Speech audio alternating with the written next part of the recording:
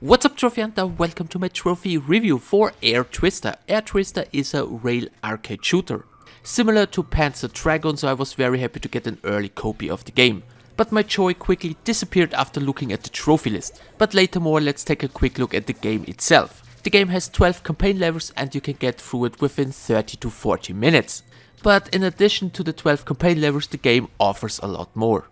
For example, there are special events, there are daily, weekly and time limited events where you can unlock outfits and other rewards. Then we have the challenge mode. Here you can find another bunch of game modes, boss rush, stardust, arcade mode and plenty of other stuff, so there is a lot to do after completing the campaign. But there is even more. You can unlock a lot of customizations, you can change your hair, you can change your clothes and you can change the weapons. You can unlock all this stuff in the adventure map. By playing the game you earn some stars, and with these stars you can unlock several outfits, weapons and items.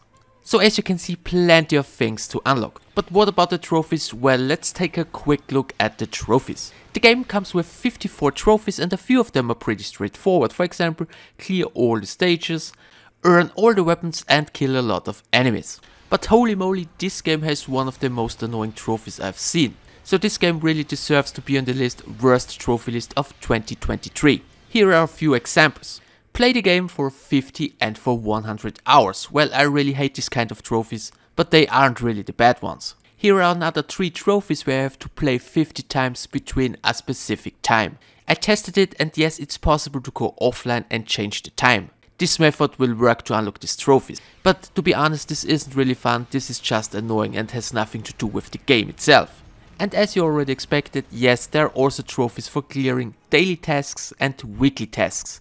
So this is another bunch of very annoying trophies. And if you think now the trophies are just time consuming and the platinum is easy, no, not really. There is one specific trophy which will stop most of the people to get the platinum. The trophy is called Grandmaster and requires to complete the one-hit death arcade mode. And believe me when I say this is almost impossible, at least for me. You only have one life to complete all 12 stages. And you have to play through it with the standard gear, so no special weapons, etc. And no matter in which stage you are, if you die, you start in stage 1 again. Well, the game receives always some updates, so maybe we get an update in the future where we can use at least the special weapons. So I personally would rate the game with a platinum difficulty 9.5 out of 10. And you need at least 100 hours, maybe more depending on your skill to get the Grandmaster trophy. The game releases on November 3rd for a price of $30. If you don't really care about the platinum trophy and if you're looking for a solid rail arcade shooter, give the game a try. Varied levels, a lot of game modes besides the main campaign and a lot of unlockables. So guys, this was my trophy review for Air Twister. I hope you found this video useful. Thanks for the attention. See you in my next one.